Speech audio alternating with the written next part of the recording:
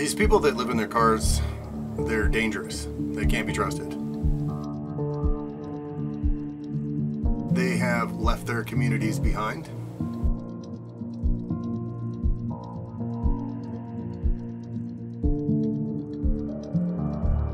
They're poor. They're destitute. They're desperate.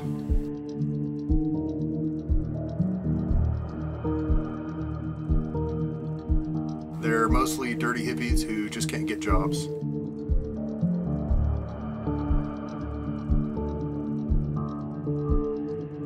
These people are also in it for themselves. They're selfish, which is why they live in a van down by the river. There was some stigma. I had people that were upset with my decisions. Some people called it selfish, that I was being selfish and, only thinking of myself and not thinking of, other people and what their needs are. When we started this lifestyle, it rocked everyone's world in our community from home. They thought that we were like, are you broke? Do you need help? Is there something wrong? Why are you doing this? Why do you want to quit your job? You have everything you need. These are all things that I thought before, and I do not think them anymore. I think a lot of times people look at us who are not living this lifestyle. They kind of think we're dirty, grungy, freeloading hippies. These are things that people have told me. These are things that I myself have thought in the past. We draw the attention. My bus is blue. It stands right out in a sea of brown. I think there is a stigma attached to this lifestyle, and I think that comes from the fact that, it has that hippie stigma, the old Woodstock buses, for instance. I believe there's a stigma attached to it, and I believe that there's a stigma from the outside sources and inside sources. I've seen like VW buses. They expect it to be this certain group of, kind of the hippie lifestyle, but what they think is you're going to show up in a bus and there's going to be 20 people walking out of there. These are actual thoughts that I've had of people that live in a bus or a van or a car. I do not think these things anymore. A lot of people from the outside kind of look at it as like, oh, it's just like a vacation, or it's just kind of an escape mechanism to, get out of that 9-to-5 rut that people get stuck in. I have always been curious about the schoolie conversion movement. I do believe there is a movement in the U.S. It's changing people's lives in ways I think they never would have recognized or realized, in the beginning. It's the growth of it too that I think is really mind-changing. Yeah. It just blows our mind, Yeah, like where it started. Even if you just look at the YouTube space, when we first started there was a handful of people, and now if you type in van life into YouTube, there's thousands and thousands of people. Yeah. And I think RTR last year had like 5,000 people. Yeah. Now they're saying there's over 10,000 this year. Yeah. I've always been curious to produce documentaries and to drive around the States and shoot cool events and things like that, way before it was even thought of as a movement. And now we're smack in the middle of the movement itself.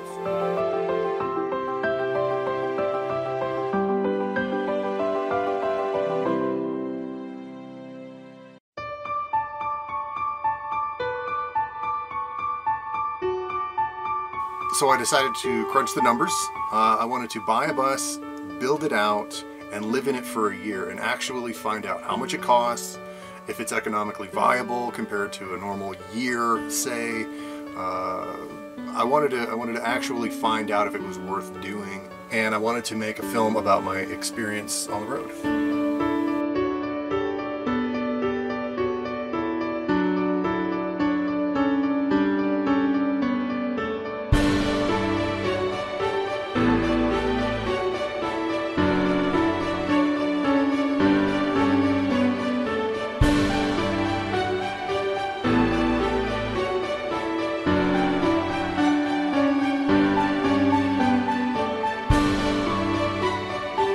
I wanted to see what it would take to go from living a traditional home life in America to living one where the road is literally uncertain. And I even took my dad along for the ride.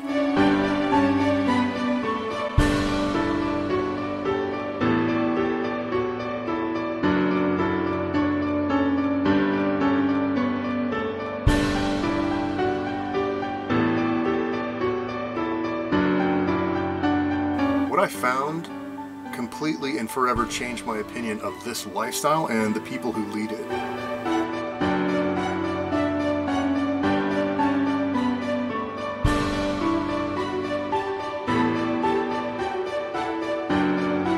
In the end, I found that this lifestyle is safe. Safety was a big concern when I first started because I am a single solo female. When you can think of any kind of horror movie simulation in your brain, but I mean, what are the odds, really? It's a big, big world.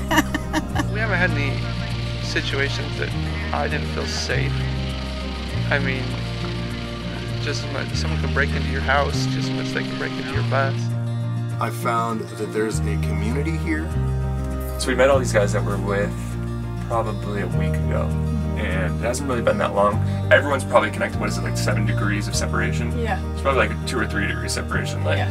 and you see it right here for yourself, this connection of all these vehicles around us. All these people are connected from another person.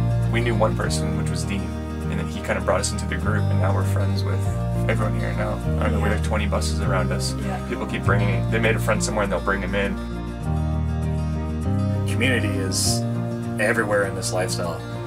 Just having some sort of similar interest is all there needs to be for somebody to want to get to know you. And that people, through whatever circumstances or means, end up in this lifestyle, find something about it that heals them and that helps them. Out here, people are living and loving and strong and healing and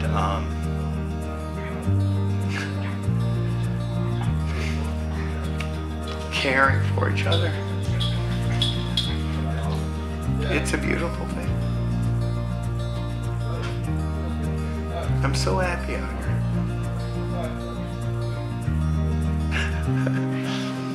In the end, I've realized that people do actually find a community here, and not just relationships that are meaningful to themselves, but also to their families and their new friends. A lot of people, I think, had that sense that the girls wouldn't be socialized out here, and you know, if you could look around and you see literally thousands of van dwellers and bus dwellers and whatnot, there's no shortage of social interaction. Same thing with the kids. The girls are both finding that they're just able to run around outside, meet up with all kinds of people. They become more social with adults. I found out that this lifestyle is not isolating at all. In fact, I have met more people on the road than I ever would have living in my 4 walls in an apartment somewhere in some city. You make really good friends that you don't see for months at a time, and then it's just like we picked up yesterday. Like the couple of the guys that are here that I haven't seen since Schoolie Palooza.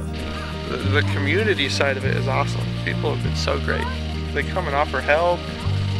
It's not like where we lived in a house for 2 years and never spoke with our neighbor across the street. Like, we've talked to everyone here. Because you just walk by and you start talking to them. We all have something very in common, which is the rubber tramp stamp. I've realized that people leave this world that they found to be broken and sick and antisocial for one in which they can heal and find their own path. You are not only more allowed to be yourself, but you are actively encouraged to be more of you. And I've seen people go to other people, you know, go ahead, let them loose, you know.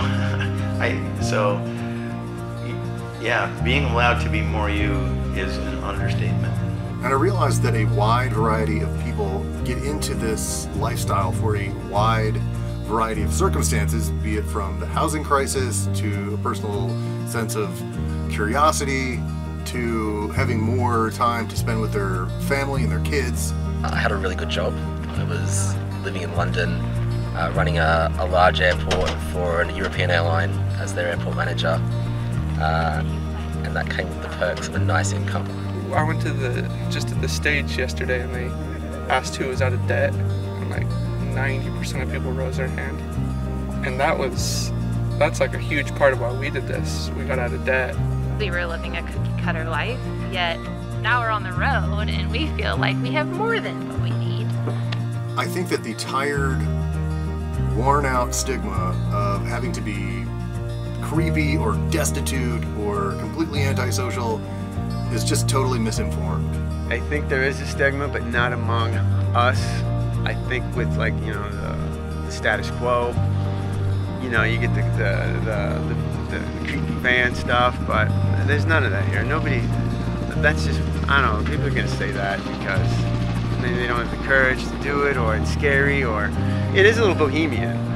I think there may have been a time in America where that label represented the greater whole of people who live in their vehicles, but I don't think that label can be applied anymore. People do have community. They have united in a common goal. These people are tired of paying already wealthy banks and real estate moguls gobs and gobs of money for skyrocketing rent or upside down mortgages. They are charitable and they give of their time, themselves, their money, and they do everything from feed the homeless to clean up the desert. There was a whole group of people on these lands, I think it was about 50 of them, and they just picked up a bunch of garbage of people that come and dump out here, you know, people that aren't respecting the land. And there are a lot of good people in the community. I think people in the community have time to do stuff. Exactly. I just came back from the California fires. The people that were caught up in that and lost their homes, lost their cars, lost things.